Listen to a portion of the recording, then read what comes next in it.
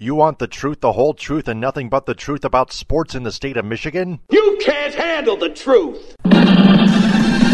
Well, we're giving you the Michigan Sports Truth Podcast on Stables Media, the show that provides research and statistics about all the Detroit and Michigan sports teams, whether fans like it or not, and detects, exposes, and reveals actual and hidden facts and truth that the mainstream media doesn't want you to know. No junk, no entertainment, no homerism, no slappiness, no coddling, no pop culture, no conspiracy theories, no opinions, no shilling, and no fluff. Head over to our website, the Michigan Sports Truth Podcast.com. Follow us on Twitter, Periscope, and Instagram at Michigan_Truth. And like and share our verified Facebook page, the Michigan Sports Truth Podcast. Also listen to us on Spreaker, CastBox, iHeartRadio, Google Podcasts, Apple Podcasts via iTunes, and Spotify. And like Stables Media on Facebook.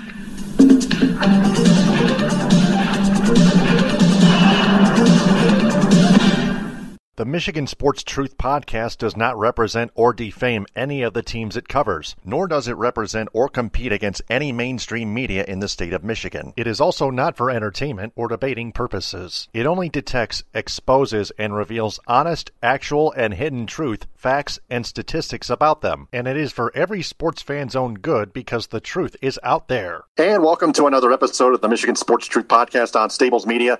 Taylor Phillips here along with Ed Smith and Frank Vajner. Follow me on Twitter, Periscope, and Instagram at DT2Phillips. Follow Ed Smith on Twitter, Periscope, and Instagram at EdSmith313. And follow Frank Vajner on Twitter, Periscope, and Instagram at Frank_Vajner. It's time for our opening statement, my opening statement.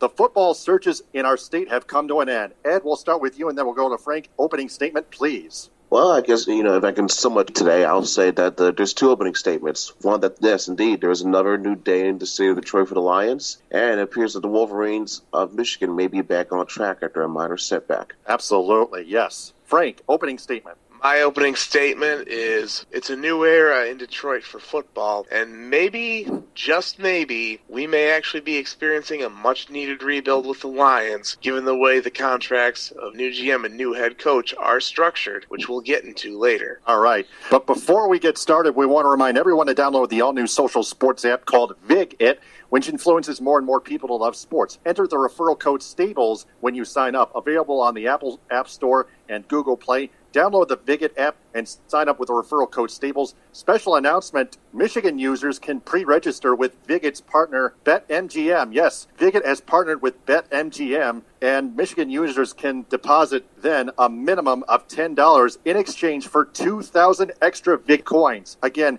download the VigIt app, available on the Apple App Store and Google Play, and sign up with the referral code STABLES for Stables Media. Capital S at the beginning, lowercase letter B in the middle. Pretty good offer, huh, guys? Absolutely it is, especially since the online betting will go live on Friday at noon in time for Conference Championship Weekend in the NFL. Absolutely.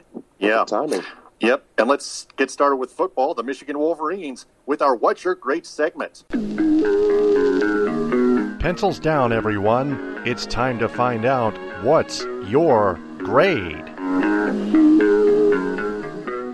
The Michigan Wolverines football team has hired Baltimore Ravens linebackers coach Mike MacDonald as their new defensive coordinator. Ed, we'll start with you, then we'll go to Frank. Ed, what's your grade on Mike MacDonald? I have to say, knowing for a fact that he was, until just recently, the defensive coordinator for the Baltimore Ravens, someone tells me this was a move that this was going to happen in terms of Michigan getting help for the defensive side of the football. If you can remember back in 2011 when Brady Hoke was brought in, what did he do? He brought in Greg Madison from the NFL. Or at least, from his experience of working in the NFL. I think he's going to take that type of caliber of coach and coordinator to help out on the defense. Yes, some players may have left, but still, there's no excuse for what happened with the way Don Brown had in those last couple of years. So it will be interesting to see how the coaches around him work. For example, they have a new cornerbacks coach in Maurice Linquist replacing Mike Zolik, for example. So that could be another example of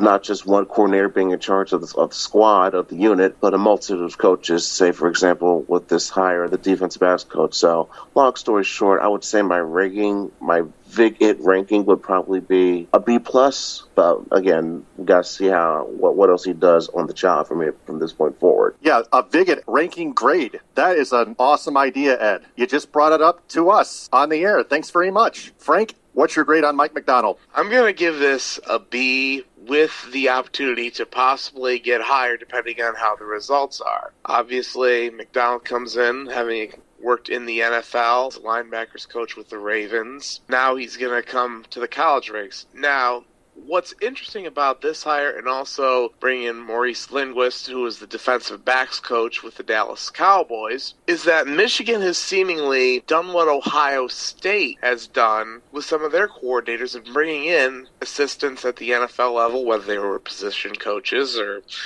defensive analysts or anything of that nature, and look at the success that they've had. So at this point, given the fact that teams like Ohio State have beaten up on you so long and so badly, maybe you need to start doing what they do and what the other big boys do in order to get back to that level. So I'm going to give this a B because I know MacDonald has never been a coordinator and called plays on a defense before. The same can be said for Linquist. But, the fact that they're going to reach in the NFL, guys that know what it takes to get there and know how to play, this is going to have a chance to grow, so I'm going to give it a B. All right, so we'll all give it a B for Mike MacDonald. Next up, they've hired Dallas Cowboys defensive backs coach Maurice Linquist as a co-defensive coordinator. So, guys, we'll go to Ed and then Frank again. Michigan's going to have 2 defensive coordinators instead of 1. Ed, what's your grade on Maurice Linquist? Well, knowing the fact that Maurice Linquist was part of the Cowboys defensive coaching staff for a number of years as of late, one of the positive things that I mentioned about, or that I could say about, was the Cowboys defensive secondary, whether it be from, I believe it was Xavier Woods at one point, and then of course I just mentioned Michigan earlier, but again, bears witness how good their defensive coordinators, their cornerbacks used to be. Jordan Lewis was one example. So it shows of how, as much as people want to talk about the strengths that the Cowboys had offensively, people sometimes forget it was their defense, up until this year, had them in a lot of games and was a big reason why they won those games to begin with. It wasn't just Dak or Zeke. It was guys on the defensive front and especially in the secondary as well. So I think with that repertoire that he's bringing or has brought to Dallas, it could help out very well for Michigan in terms of what their secondary being as poor as it has been the past couple of years. I understand talent graduating, going to the NFL, but still that's no excuse for that. So knowing the potential of what he could be, what he could bring to the secondary position, I'm going to give this one an A-. All right, an A-. Yeah, love to hear that. Frank? I am actually going to give my grade for Linquist a little bit higher at the B+, but with an opportunity to get better lower as well. Yeah, well, it's higher than the grade I gave for MacDonald, is what I meant. But right. Okay. Yeah, because I mean, I was going to say it's lower than Ed's. Yeah.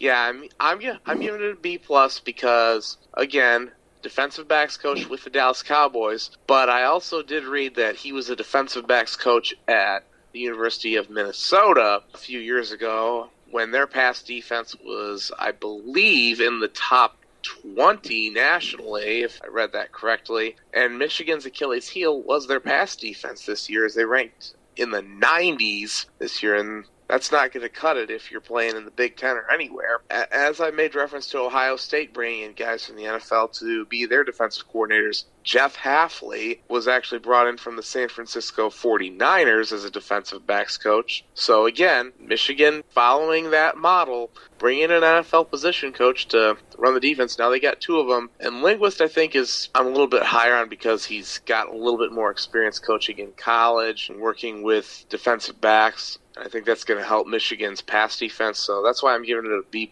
for now. But again, this has the opportunity to grow higher and higher with results. Yes, it does. Hard for me to range it. So, Frank, I'm a tough choice, but I'm going to decide with you on that one. A B+, between a B+ and an A-. It's kind of like an 89%, just a B+. Also, they've hired safeties coach George Hilo from Maryland. Ed, we'll go to you, and then we'll go to Frank. Ed, what is your grade on George Hilo? My grade on George Hilo. All right, if I could give a grade on George Hilo, I'll probably be a B as well, because I think with it was expected for, excuse me, this is about the Lions, the defensive coordinator hire, correct? Just make sure I heard this correctly. This is about who Michigan brought in as their safeties coach. Their safeties coach. Okay, my apologies. Yes. I thought I heard something else about the defensive coordinators coach. Could you repeat the question again, please? I'm sorry. Oh, defensive coordinators? Oh, yeah. I mean, we already graded Mike MacDonald and Maurice Linquist. So George Hilo, yeah, he's got to be their safeties coach. Okay, yeah. That makes sense because, the back end of the secondary got torched a lot, too. Whether or not they offered safety help, it didn't matter. Their secondaries got tore up a lot. So I think I like this move as well. I'll give this one a B+. Right. B+ from Ed Smith. Frank, your turn. I'm in the same boat with Ed. I think that George Hilo is an upgrade over Bob Shoop, who was their previous safeties coach. And from what I'd heard, that the safeties had not been playing well, so you got an upgrade there. But again, that really wasn't saying much given the fact how bad Michigan's pass defense was. But I think with Linquist also coaching the corners and Hilo coaching the safeties, that's going to be much better than what they had previously with Shoop and Michael Zordich. So I'm going to give this one a B+, again, with the opportunity to improve with results. All right. A couple notes here in terms of Michigan Wolverines football. Former ESPN 300 running back for the Michigan Wolverines, Zach Charbonnet, has entered the transfer portal, and Chris Evans, their other running back, will enter the NFL draft. So, Ed, we'll go to you, and then we'll go to Frank. Ed, the Wolverines have just lost two good running backs. That is true, but that's the case with any program. You can never have enough running backs, so this doesn't surprise me, especially with the incoming recruit class that they have as well, led by Donovan Edwards, the highly touted 5-star coming in. Again, I'm putting this out there in the early, but I think he could be my potential pick for who the team would name their starting running back, if not at the very least a backup, one of the top two backups by the time the season starts. That's how confident I feel between him and knowing that it's coinciding with Mike Hart's hire. That could lead into a chemistry building situation. But for now, that's just my feelings on that as well. All right. Frank, what say you? It's been interesting that Charbonnet decides to transfer, but then again, I'm not really surprised given the fact that he had kind of fallen out of favor with Hassan Haskins kind of taking on more of a role this season. And then, of course, now with Donovan Edwards coming into the fold, that's going to make the backfield much more crowded, and I don't think there was going to be enough playing time for him, so he moves on. And Chris Evans going to the NFL, that's a little bit more of an oddity given the fact that he really didn't, I think since Evans returned to the team, he didn't really see that much action at running back like he did when he was at Michigan earlier. I know he had some academic issues to clear up, so that's kind of interesting. I honestly don't expect him to get drafted, but I could be wrong on that one, so we'll see what ends up coming to that one. All right. We have a headline to pass along about Michigan State Spartans football. Assistant coach Mike Tressel was hired as defensive coordinator for the Cincinnati Bearcats. So the Spartans are going to have to look for a new defensive coordinator. Yeah, but I'm sure this is one they wouldn't mind searching given how he performed as their coordinator. So for Spartan fans, I'm sure it's a good riddance, and they could have had him much sooner. Well, I will say this. Tressel was actually not the defensive coordinator last season. Scotty Hazelton primarily called the plays on defense. Tressel, I believe, was the linebackers coach, and I think he may have been special teams coach as well. So I think he just wanted to go reunite with Luke Fickell, who was a good friend of his, go coach down there. So, well, of course, I'm sure Mel Tucker's going to be looking for someone to replace him. As for who that could be, only time will tell. Right. Now to the Lions, continuing with our What's Your Grade segment. Pencils down, everyone. It's time to find out what's your grade. They've hired Brad Holmes as their general manager. We'll get to Dan Campbell in a second because I've got serious analysis on Dan Campbell. But with the What's Your Grade segment, Brad Holmes, they've hired him as their general manager. I'd give him an A- because he's going to evaluate every single player, including Matthew Stafford, no matter how great of a quarterback he's been over the past decade. Ed, we'll start with you. What's your grade? They've given him a 5-year contract, Brad Holmes. Yes, it has. I was going to say, well, you basically took the words right out of my mouth in terms of overlooking and evaluating what this roster is going to look like and what it stands right now. I appreciate the fact that they may even be looking into what they can get out of Stafford at this point. If they feel they can get a year or two out of him, or at least until his contract expires, so be it. But if not, then yes, trading him should not be out of the realm of possibility. As for his hire, his history, we've gone about in detail going back to the Rams, and he seems so sold on the idea of what he can do in Detroit as well that I am a little bit more optimistic for him than others may be expecting. But let's see what he can do. Let's see what he can bring to the table, and for that, I'm going to get this one to A. All right. Ed Smith gives him a mid-range A. Frank, what is your grade on Brad Holmes? I got to give this one an A because I said last week that Holmes would be a guy I was highly interested in. This is a guy who oversaw the drafts of the LA Rams for the last few years. And what really stood out to me the most is, as I mentioned last week, he actually did well drafting, given the fact that the Rams haven't had a first-round pick since they took Jared Goff first overall. And that's saying something. That means he's got an eye to find talent in later rounds when all the big can't-name, can't-miss prospects are gone. And I'll give you a few names that he's found. Cooper Kupp, who's one of the top wide receivers in the NFL. How about Jordan Fuller, safety out of Ohio State, was a 6th-round pick, ended up starting this year and playing very well. And that's something that the Lions have not had for as long as I can remember. Very true. With pretty much all, at least the last 3 regimes they've had. So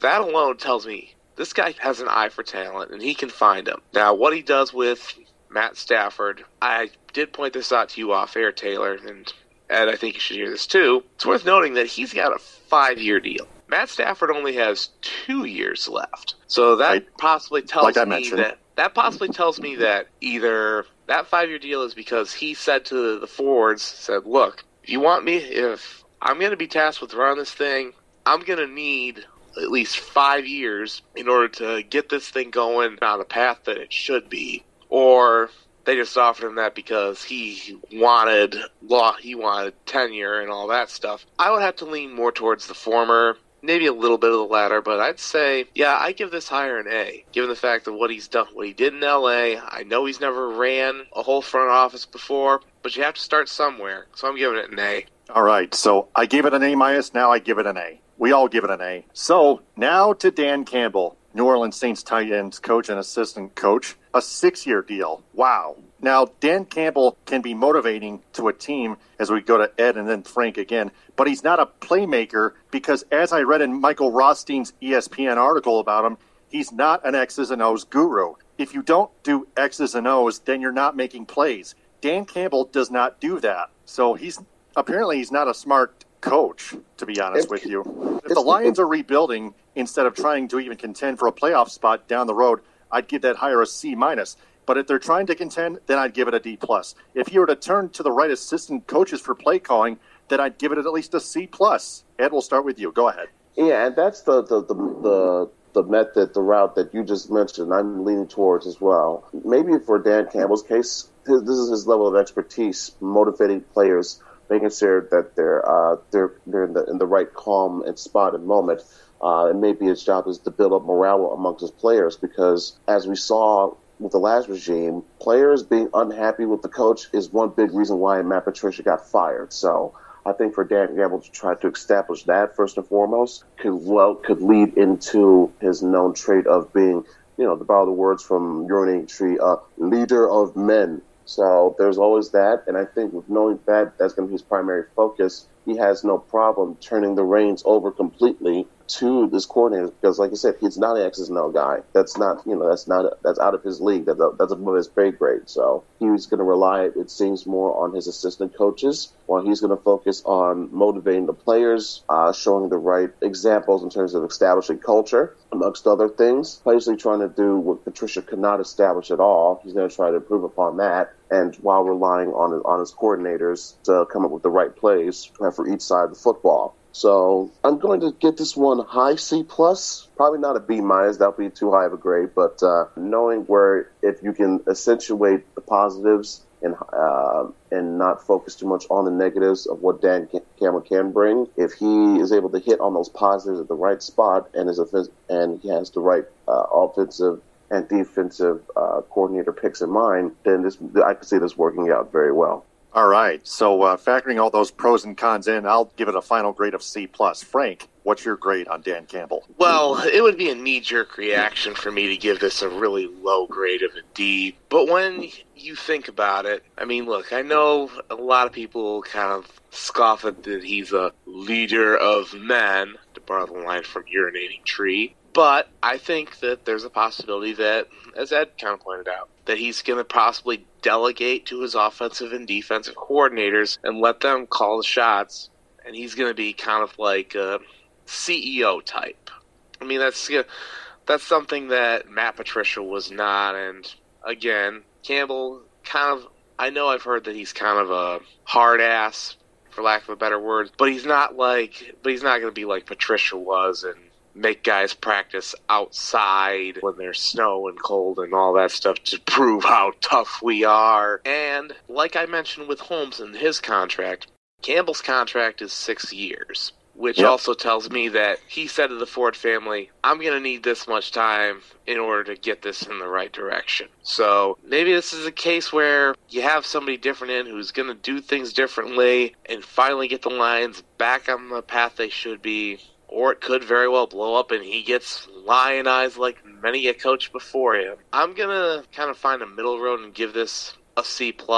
But like I said with Michigan's hires as their defensive coordinators and other coaches, there is an opportunity for this grade to get higher up and better with results. And that's really going to depend on roster construction, the draft, and eventually, come a next NFL season, how they do in games. But of course, bear in mind, anyone listening to this, we've said that this might take 5 years in order to get back. So there could be some years where the Lions are going 2-14, 3-13, but that's not necessarily going to be a bad thing, as they're going to be getting draft picks and getting assets in order to build the team back the way it should be. And as for Matt Stafford, I still firmly believe you got to trade him to someone who needs a quarterback. Probably Indianapolis should be one of Brad Holmes' first calls. Get Chris Ballard on the phone because they just lost their starter today after Phillip Rivers retired. Get him on the phone and say, hey, got Matt Stafford and we'll take a first-round pick. And maybe a mid-round pick in another year or something like that. So that said, the Campbell hire, C, with an opportunity to be better with results. All right, we'll give it a C+ for now. Okay, then they hired Saints defensive backs coach Aaron Glenn as their defensive coordinator to replace Corey Unlin. Ed, we'll go to you again, and then we'll go to Frank. Ed, what is your grade on Aaron Glenn? My grade would be probably a C+ as well, because it shows that Dan Campbell is bringing along, as expected, some of the coaches that he knew best for certain spots. So he knew him, obviously, going back to their ties together in New Orleans, but knowing the fact that New Orleans has not been known for having the most efficient or strong performing of a defense as of late in several years, whether it be giving up points or yards per game, has me a bit hesitant. But for now, again, this is more so based on what we see now with potential to change later based on projected results. So I think give this one a C+ as well. If you think about it, this situation in terms of Campbell being the rah-rah guy type of thing, but let the coordinators handle the play calling, it reminds me of Brady Hoke in a way. So I just wanted to bring that up in terms of a bit of comparison, if any of this sounded familiar to any of our listeners. Yeah, that's a good question. Frank, what's your grade on Aaron Glenn? I'm giving this one a C as well. I mean, granted, I know that Campbell's trying to bring somebody who he's familiar with and who he's worked with in the past, kind of help ease that transition into being a head coach. But I also have to consider the fact that the Saints aren't what you'd call a defensive bulldog, especially their defensive backs. I mean, I know he's worked with some decent guys like Malcolm Jenkins, Marshawn Lattimore, to name a few. But it'll be interesting to see how this goes. So I'm going to give it a C for now, with the opportunity to get better with the results. All right. Ed graded a C+. Frank graded a mid-range C. I'll give it a C+.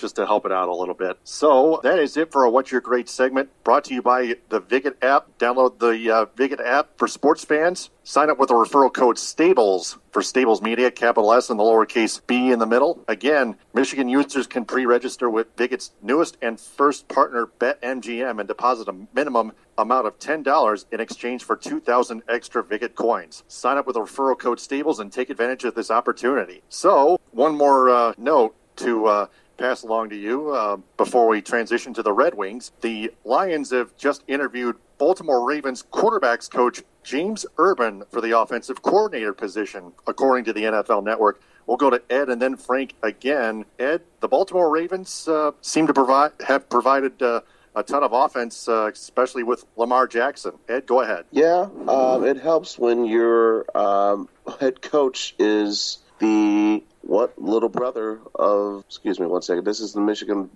Michigan hire, correct? No, this is the Lions. My apologies. Michigan Lions hiring an offensive coordinator. Well, again, with the Ravens coach, with the Ravens, with what they brought up with Lamar Jackson, again, as a primary example. But not only that, but guys like J.K. Dobbins as well. And, of course, Marquise Hollywood Brown, his contributions as well. Those players alone helped. But, again, it helps when you have a coordinator calling the right spots, the right place. So depending on what they do with Matthew Stafford versus potentially getting a new quarterback going forward has my potential room grade to grow. But for now, I'll give this one a B-. All right. B- it is. Frank, what's your grade on James Urban? They haven't hired him yet, but they've interviewed him. We'll grade him anyway. I'll give this a B-, obviously with the opportunity to improve with the results. I mean, given the fact that he's helped play a role in Baltimore being one of the best offenses in the league and kind of learned under Greg Roman, who is an offensive coordinator who is widely respected. So kind of branch out from that. I'm not saying that the Lions will run that same type of offense, but there's probably going to be a lot of similarities. Obviously, it will ultimately depend on personnel because Baltimore, like Ed mentioned, has some really nice pieces on offense. Everybody knows about Lamar Jackson. He mentioned J.K. Dobbins, Hollywood Brown. But they also have one of the better tight ends in the league in Mark Andrews, or Mandrews, as he's more affectionately known as. So I think if they were to, let's say they do bring Urban in as the offensive coordinator, you've kind of got your tight end in T.J. Hawkinson. Now, obviously, you're probably going to have to get a different quarterback if you decide to move on from Stafford. And then you've got your running back in DeAndre Swift. And then you're probably going to end up having to look at least a wide receiver or two if you want to make your offense similar to what they have in Baltimore. So let's say they do hire him. I'm giving this a B- with the opportunity to improve with results. But again, we'll see if they end up going this route or if they go a different way. And that is the way our What's Your Grade segment, brought to you by Viget, works. Again, download the Viget app, available on the Apple App Store and Google Play. Sign up with the referral code STABLES for Stables Media. Capital S at the beginning, lowercase letter B in the middle. Take advantage of this $10 deposit, plus in exchange for 2,000 extra VIG coins by pre-registering with Viget's first and newest partner, BetMGM. So that's all football. Now we transition to hockey. The Red Wings start 2-2-0. First game, they fell absolutely flat, getting shut out by the Carolina Hurricanes in the season opener at Little Caesars Arena 3-0. They were outshot 42-14, but that really pissed off Jeff Blashill because even he knew then his job was on the line from the get-go. And then 2 nights later, they beat the Carolina Hurricanes 4-2. Robbie Fabry, a game-winning goal and an assist. Dylan Larkin, 2 goals. Philip Zadina with 2 assists. And Bobby Ryan with the first Red Wing goal of the season. Jonathan Bernier with 29 saves. And then the Red Wings split their doubleheader with the Columbus Blue Jackets. They lost the first one 3-2 in regulation. Bobby Ryan with 2 goals. Thomas Greiss was in net in both their losses. But Jonathan Bernier is off to a 2-0 start. They beat the Blue Jackets in overtime 3-2. Bobby Ryan scored yet another goal. It was off the draw in the first period. Bobby Ryan's got 4 goals in the first 4 games of the season and in his last 3 games. Yikes. But Tyler Bertuzzi got the game-winning goal, assisted by Dylan Larkin. As I saw on Fox Sports Detroit, Elvis Merzlikins made the save on Dylan Larkin's shot. It ricocheted off Maurice Linquist and then off the shaft of Tyler Bertuzzi's stick and into the net. That was definitely a good goal, no doubt about it. Red Wings obviously off to a better start than how we've anticipated. Ed, we'll go to you and then we'll go to Frank again. Ed, the Red Wings have fought harder than the first game of the season, and that's something we didn't expect. Ed, go ahead. True, but I think it shows the character that's being established by having some of these players, older players around for these young players to look up and emulate. That's number one. And two, I think also this is an example of Dylan Larkin, his mettle being tested, being put to the early test, I should say. Everyone knowing he's just been named the captain. I think he's going to get tests of many varieties from different directions. We saw him just get into a fight in a game just recently. That's one example. Another example would be him leading the way with 2 goals in one of the recent wins. Another example would be instead of scoring but still coming up with 2 assists that proved valuable to the team winning that game. And we see how that effect can have on the rest of the team, how that shows, hey, your captain is leading an example. What are you doing to contribute? And you're seeing guys like Anthony Mather and Tyler Bertuzzi step up, your young core that needs to show they can carry this team. That was a prime example of what they did against Columbus the other day with that victory. So that's one good example of knowing that, hey, this team may not be exactly where we want it to be right now, but there is signs of promise definitely showing, without a doubt. Yeah. Frank, your thoughts on the Red Wings 2-2-0 start thus far? Well, I'd have to say that it's gone better than what I would have expected, but I think that we can say that year 2 of the Yzerman era is kind of about where it should be. I mean, we see the guys who have been around that came to the organization as young players, they're getting better. Dylan Larkin, I think, is playing better now that he's got that C on his sweater, because he realizes that he has to be a leader for this team. But it's guys that Steve Yzerman has brought in. Bobby Ryan, 4 goals in 3 games played. He's stepped up very well, and I've been very impressed with him. And of course, goaltending, I could be nitpicky and say that Thomas Greiss hasn't done very well, but I will say that he was the sole reason why they didn't get completely blown out on their opening night. He ended up keeping them in the game. It's just that he hasn't gotten a lot of goal support. Only 2 on Monday, but gave up 3. Jonathan Bernier has played very nicely as well. Obviously, it's only 4 games into the season. There's still a lot of hockey left to be played. They got to play the Blackhawks this coming Friday. But 8:30. I would say, 8:30. But I would say so far that things are going fairly decently. And as Ed brought it up too, Jeff Blashill may realize that, hey, my ass is on the line. We got to start being better. I got to start being better. And I mentioned it too. Yeah, you mentioned it too, Taylor. That maybe that he's starting to realize, okay, it's put up. Every game is going to have to be put up or shut up time.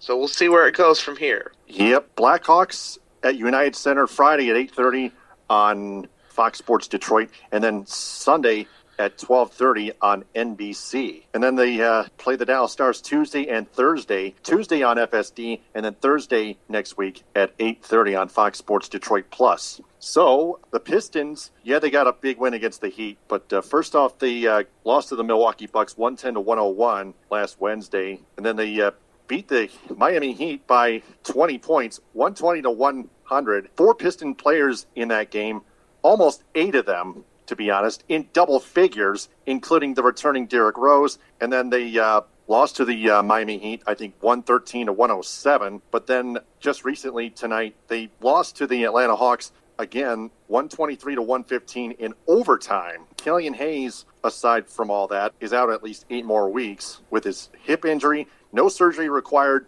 but his reevaluation will wait for 8 weeks. Ed, we'll go to you again, and then we'll go to Frank. Ed, Pistons showed a lot of fight in that Heat doubleheader, but the tank is still on. Yes, it is.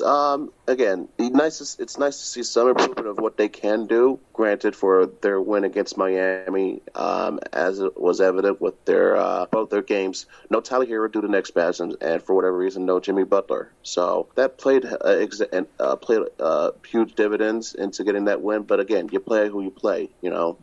Whoever signs up, whoever puts that uniform on, gets on the floor, that's who you play. But for everything else, it's just business as usual in regards with the tank. Yeah, absolutely. Frank, what say you on the Pistons? Well, I'll keep saying what I've said. They pretty much are who we thought they were. They were going to be a team that wasn't going to win a ton of games, but they were going to be competitive and just kind of really fight before petering out at the end of games. And, of course, we did kind of see that earlier tonight with the loss to the Atlanta Hawks, where they had a big lead, blew it in the fourth quarter, losing overtime. But you know what?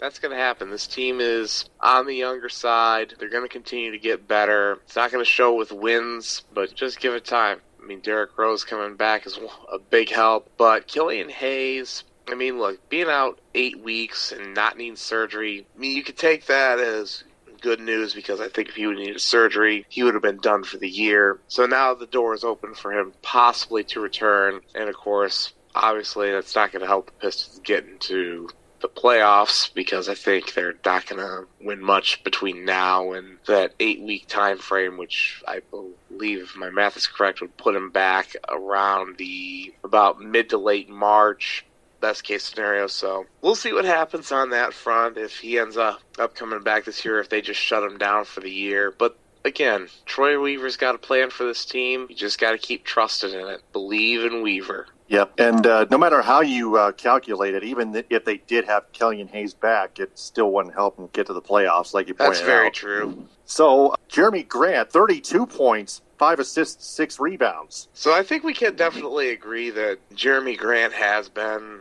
the best acquisition by Troy Weaver in his first year. Without question. It helps that they had that, knew each other going back to OKC, but he's more than worked out, and then some with this signing. Yeah, for sure. Yeah, the Pistons home against the Houston Rockets Friday at 7. Then they have a doubleheader at home against the Philadelphia 76ers Saturday and Monday at 7. Then they go to Cleveland at Rocket Mortgage Arena to play the Cavaliers Wednesday at 7. And then they're home against the Lakers next Thursday at 7.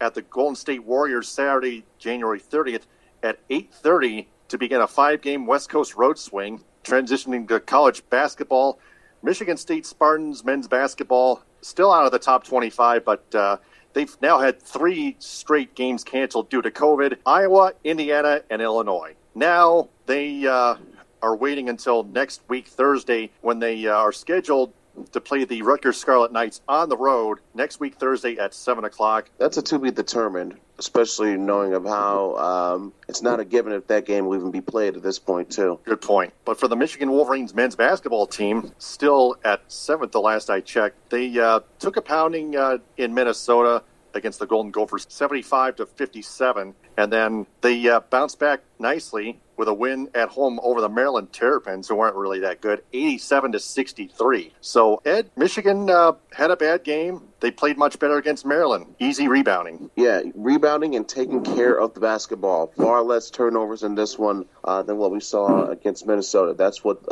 led to our doom, if you want to call it that. So taking care of the ball and also at least 2 of your 3 best players stepping up and contributing, like we saw with Isaiah Livers and Franz Wagner as well. So when you combine those factors and the fact that far less mistakes against a team that you're supposed to beat, not surprised by this, much needed rebound, on to the next one. Yep. Frank, your thoughts on Michigan basketball? Well, with regards to the loss to Minnesota, I mean, this Michigan team wasn't going to go undefeated. So they got that loss out of their system. But here's what impressed me the most in that win over Maryland. Hunter Dickinson, who I have said is going to have his hat in the ring for Big Ten Player of the Year, because I've been very impressed with him, he did not have a really good game. He only had 3 points. So people will think, okay, you stop Dickinson, you stop Michigan. Right? Wrong. They got other guys who'll step up too. Isaiah Livers, he had himself a really nice game. Franz Wagner, as Ed mentioned. And also Eli Brooks was back too, as he missed the game against Minnesota. So that return helped. And obviously, the road's still going to continue to be tough for the Wolverines. I'm not sure where, Taylor, I think you've got the schedule in front of you. I'm not sure who they will have next. I've got on my script. Okay. Purdue at 7 on Friday on FS1, and then off until Saturday the 30th at home against the Indiana Hoosiers. That Purdue game is going to be kind of interesting. What I want to see is how well Dickinson will match up with Travion Williams, Purdue's center. That'll definitely be a fun matchup to watch. I mean, as for the matchups of backcourts, I'd still kind of give the edge to Michigan there, but we'll see how it goes. I think that Friday's game against Purdue should be a good one. Ed, you got anything to add? It's just another sturdy test. I want to see how, if they take care of the ball the way they did against Maryland compared to what they did against Minnesota, they have a good shot. But I think this one is going to be much tougher than what we saw against Wisconsin, for example. So very much looking forward to this test. All right. So one Tigers headline to pass along before we get to 5 questions. The Tigers have signed veteran right-handed pitcher Erasmo Ramirez to a minor league contract with an invite to spring training. So there. Now it's time for the 5 question segment. It's time for 5 questions on the Michigan Sports Truth Podcast. Question number 1. Will defensive coordinator Mike MacDonald and co-defensive coordinator Maurice Linquist give Jim Harbaugh's Michigan Wolverines football team enough to finally beat the Ohio State Buckeyes? Ed, we'll start with you. I can't say for certain because we've yet to see any other hire of any assistant coach in the past or now that have proven to be, the essential X factor. Because it takes more than that. It takes more than having a good enough defense to slow down Ohio State's offense. Sometimes you need a good enough offense to keep catching up with them, as well as the right play call. So it takes a combination of factors to beat Ohio State. As of right now, based on what I see, I got to lean towards no if I was to pick one answer. Yeah, precautionary first. Frank? I'm in the same boat as that. I'm going to have to lean no until I actually see some results of Michigan's defense with both MacDonald and Linquist calling the plays there. Because, look, as I referenced earlier, Michigan's actually kind of following the model of what Ohio State's done and bringing in guys from the NFL to be a coordinator, but now you got to see if it's actually going to pay results. Right now I'll say no, but we'll see how it goes this coming season. It might be more of the same song, different verse, or we could be very well saying, wow, we missed on that. Yeah, I have to agree with the both of you. Question number 2, who should the Michigan State Spartans football team find to replace Mike Tressel? Ed, we'll start with you, and then we'll go over to Frank. I could very well be one of the defensive coaches that Mel Tucker had during his time in Colorado, so that'll be my best bet. All right. As for who I would bring in, the name escapes me, but I believe it was a gentleman who was the linebackers coach at Colorado when Tucker was there. He might have been the defensive coordinator in year 1 of Carl Durrell being in charge, so name escapes me, but I think that's probably going to be Tucker's first call. After that, it's kind of hard to say. All right. Question number 3. How long will General Manager Brad Holmes and head coach Dan Campbell stay in the Lions organization? Ed, go ahead. I think they're going to get at least 3 years. We saw with the last regime, the Ford family was very lenient with them. Instead of firing them in the middle of a season or firing them before a season, they gave them at least 3 years to get something done. They did not. I think we're going to see the same type of amount of patience being shown here with this group. They're going to get at least 3 years to see what they can do. And based on whether or not there's a level of marginal enough improvement, we'll go from there. But for now, I'm going to say at least 3 years, even though I know it's a 5-year deal for one and 6 for the other. Same situation with Quinn Tricia. Frank? I'm definitely leaning more in the 3-year camp, but wouldn't be surprised if it's more like 4. Again, I still believe that both Campbell and Holmes have told the Ford family that this is going to take a lot of time to do. It's going to take at least 5 years. So I'd say probably in that 3 to 4 year range is where by then results had better be being shown. They better be good enough. Otherwise, it's going to be adios for both of them. So I'll say 3 to 4 years. All right. Question number 4. Will defenseman Danny DeKeyser and center Franz Nielsen be on the move from the Red Wings organization in the near future? Ed, we'll start with you. With that contract, I don't know. With both guys, it's really hard to tell. I'm going to lean towards no, because if their contracts were a little bit cheaper, yeah, but at this point, I don't see that happening. So I think Eisman's going to have to bite the bullet on this one and let each of them just have them both on there until their deals run out. Well, keep in mind, they both don't have no movement clauses. Right, so that's kind of moot. Yeah. Frank? If I had to pick one, I'd say Nielsen, because he only has 1 more year left on his deal after this season, and I believe his cap hit will drop. I believe his cap hit drops into about the $1 to $2 million range, so if they were to use a buyout, it would basically just be a drop in the bucket. Danny DeKeyser would probably be a little bit tougher to move on because his contract carries a little bit more, and I think the term is either the same as Nielsen's or there might be another year there, so we'll see what happens. I don't know if Steve will use 2 buyouts on guys, given the fact that he's already paying money to Justin Advocator after that buyout. So I think Nielsen's probably more likely to be a goner to Kaiser. I'm going to say wait and see how the rest of the defensemen play out, and if he ends up bringing in somebody else via trade or waiver claim. That's my thoughts. Right. Spot Track and Cap Friendly will tell you all the details. Question number 5, when will the Spartans men's basketball team return to action? Ed, we'll go with you again. Based on how things are currently going, I'm going to say at least another 2 weeks. I think they're just trying to see who else could be infected or potentially could be infected, who's got a quarantine, who doesn't. And when you factor all that in, I think it's going to take at least another 2, maybe even 3 weeks to sort all this out before everyone is safe enough to say, hey, okay, you're good to play. So this will go in the next week, I believe, and I think at least the week after that, for sure. All right. Frank? Yeah, I'm going to have to go 2 weeks as well. I think recently I said that 2 support staff members and 1 player had tested positive in the recent round of testing. So I'd say give it another 2 weeks and see if things clear up by then, and hope that everyone who does not have it continues to social distance, wear a mask, wash their hands, and do all the stuff that they need to do. Yep. So that is our 5-question segment, and that is our episode. Before we go, I wanted to give a shout out to Joe Madden, Lisa Diaz, and Cam Parsons on their new show, Hustle and Grind, coming to Stables Media February 1st. Also, we want to remind everyone to download the all-new social sports app called VigIt, which influences more and more people to love sports.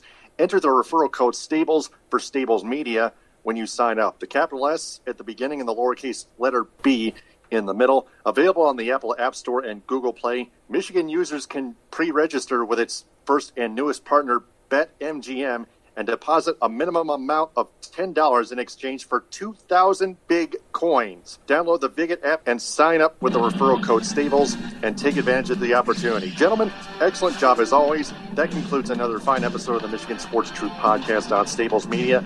We'll be back next week. For Ed Smith and Frank Vashner, this is Taylor Phillips signing off. Follow me on Twitter, Periscope, and Instagram at DT2Phillips. Follow Ed Smith on Twitter, Periscope, and Instagram at EdSmith313. And follow Frank Vashner on Twitter, Periscope, and Instagram at Frank_Vashner. Thanks very much for listening, downloading, and sharing. And remember, the truth is out there. TTFN, ta-ta for now. Power to the people. Hit up with a high and we rest our case. Stay safe. The Michigan Sports Truth Podcast does not represent or defame any of the teams it covers, nor does it represent or compete against any mainstream media in the state of Michigan. It is also not for entertainment or debating purposes. It only detects, exposes, and reveals honest, actual, and hidden truth, facts, and statistics about them. And it is for every sports fan's own good, because the truth is out there.